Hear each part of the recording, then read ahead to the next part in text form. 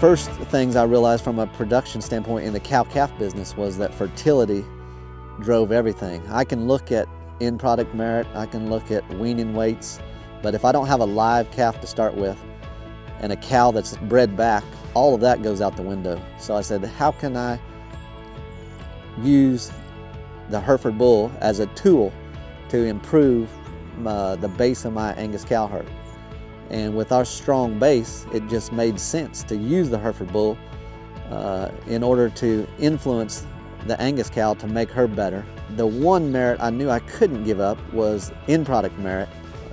Because of our connections to U.S. premium beef and the cattle feeding sector, I knew at the end of the day, regardless of what I wanted to do in the cow herd, she had to do both. She had to raise a calf, but that calf couldn't go to the feed yard and not gain, could not convert on feed. And by owning cattle all the way through the production chain, I knew that I didn't want to give up any yield, any added end product merit.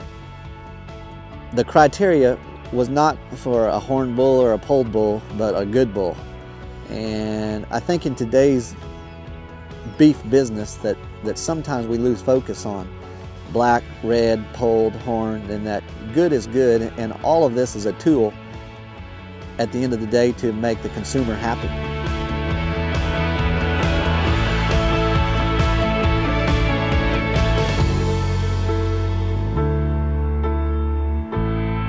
We focus on Angus and Hereford genetics to build our maternal cow herds.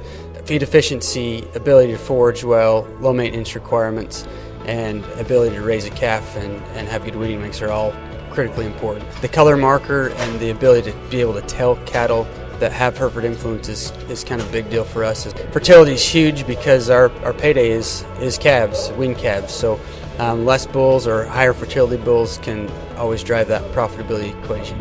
There are huge advantages in the Hereford breed. There's huge advantages in every breed. Let's allow every breed to do what it does best and capitalize on crossbreeding and the advantages that can be created for the entire industry. Maybe think a little bit out of the box, whether we're seed stock or commercial producers, and find ways to make the whole industry more profitable.